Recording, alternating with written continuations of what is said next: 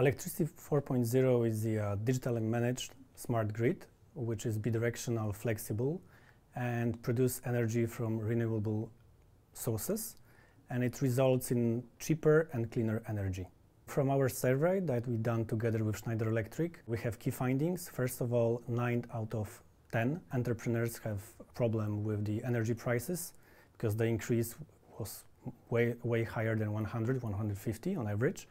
And if you implement electricity for all, if you implement renewable energy in Poland, the main challenge is lack of financing. So that was almost 40% of the entrepreneurs. That was the answer. The second point was they are missing knowledge how to implement energy optimization solution, and also they mention they are looking for additional financing coming from the government. What we do by Digital Poland, we educate entrepreneurs, and entrepreneurs should get more knowledge, learn more about the energy sources, the tools, the digitally monitoring tools that offer you the capabilities to, first of all, monitor the usage, because you can't reduce the energy consumption if you don't know where it is spent and where it's consumed. So first of all, you need to implement digital solutions to monitor the usage, and then you could implement microgrid, which is not only based on energy sources, which is produced from renewable energies, but also you need to focus on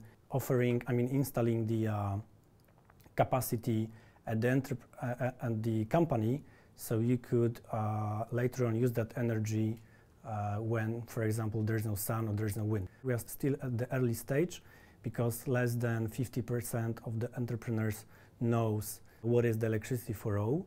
Even though the photovoltaic panels or the wind turbines are popular in Poland, but still most of the companies didn't implement it. So we are still in the early phase, but I think it's pretty good because now we have also additionally digital solutions, which first of all could help you with monitoring of the consumption, energy consumption, and then you could start the optimization of the energy consumption. Mainly in the past, electricity was produced from coal mainly, and I think we are the leader, unfortunately, in Europe. There was one of the challenges is that when huge companies try to build wind farms, they could not get approval from the electricity grid company to connect that kind of huge farm to the electricity grid.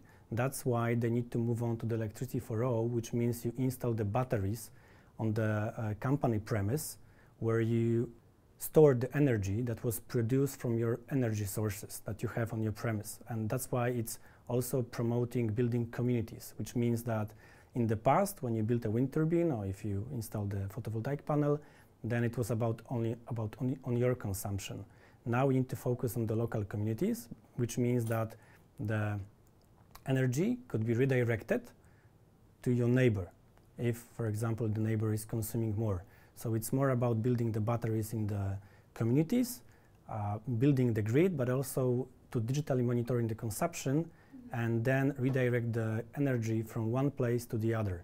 Because by 2026 or by 2027, most of the SMEs will also need to report their CO2 impact and what's their carbon footprint and what's the source of the energy, etc. And when you also look at the consumer trends, for example, from the other survey that we did in the past, we see a change in consumer behavior. In the past, consumers were not so focused on climate, they were not so focusing on ecology, they were not so focusing on sustainability. Now more and more consumers, they want to consume, but I would say in a much more sustainable. And that's why also people are looking for products which were created based, based on the energy that was produced from renewable sources. So there's also a huge trend that we see from consumer perspective that if companies will not be ready to install these renewable energy sources, then customers in the future will not buy their product.